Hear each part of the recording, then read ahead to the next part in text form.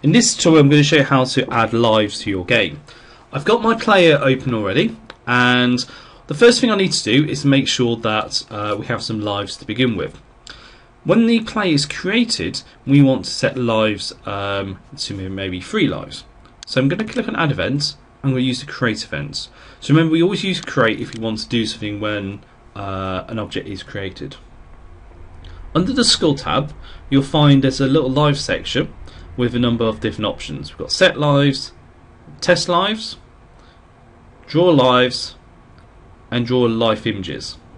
So I'm going to drag set lives in there, and I'm going to set lives to be 3.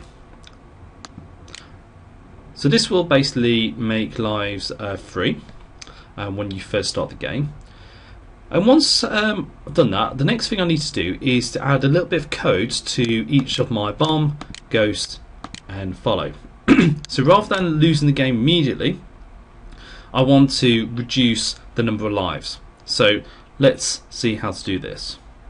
So first of all, I'm going to drag set lives into here. I'm going to set lives to be -1, and I'm going to click relative. If you remember when we did score, relative basically adds on whatever's in this box. Now if you add on a negative number, it's the same as subtracting that number. So adding -1 is the same as subtracting 1, so this will basically take 1 away from the lives. So I'm going to reduce the lives by 1. I'm then going to test lives. And if the lives are equal to 0, that's when I want to go to the next room. But if they're not 0, they want to basically restart the room maybe. So I'm going to go to control, and I'm going to drag in else, and then I'm going to go to main 1, and I'm going to choose this one, which is restart room. So rather than restarting the whole game, it's just going to restart the room that you're currently on. Now the problem with if statements in Gamemaker is that they don't look particularly very tidy, so I'm just going to add something. Now this doesn't actually do much for this example, but what it does do is make it a little bit more readable. Okay. Later on, as you get more in depth with Gamemaker, you will use these start and end blocks in a lot more detail. But for now, all I'm simply doing is basically trying to tidy it up, make it look a bit more presentable. So now, let's look at the logic. I take a 1 away from lives. If the lives is 0, then I will go to room 2, so go to the game over screen. If it's not 0, then I will just simply restart the current room. Okay, so this is the code I need. So I'm now going to highlight it all, and I'm going to copy it.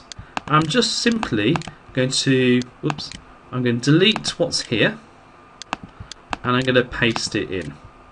So I'm going to delete what's here and paste it in.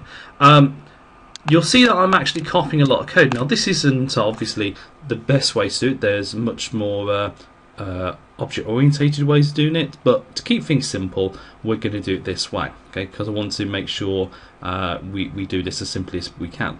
So I'm going to click on OK, and I'm going to run the game.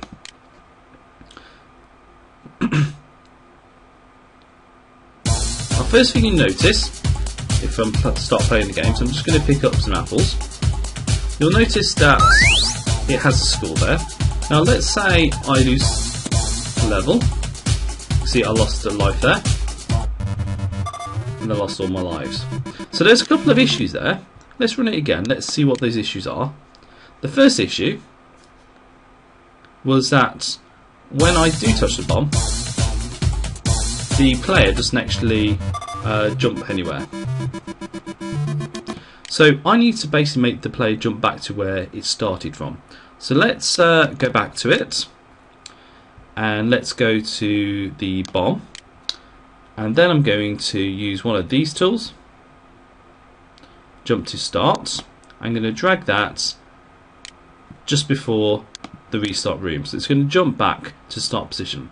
Now the reason why it's not doing this is automatically is because the player's persistence, and I want to keep the persistence so the player is on every level. But this will basically force it to jump back to where it should be. So I'm just going to add that to all of them, and then let's test it again. The thing about Gamemaker is it's well worth trying out ideas, seeing how they work, and then giving it another go. Let's test that. There we go. I'm now jumping back to the start. So you see I lost 2 lives there, and there's my 3rd life lost. Now the other problem is that actually it's not displaying lives on the screen.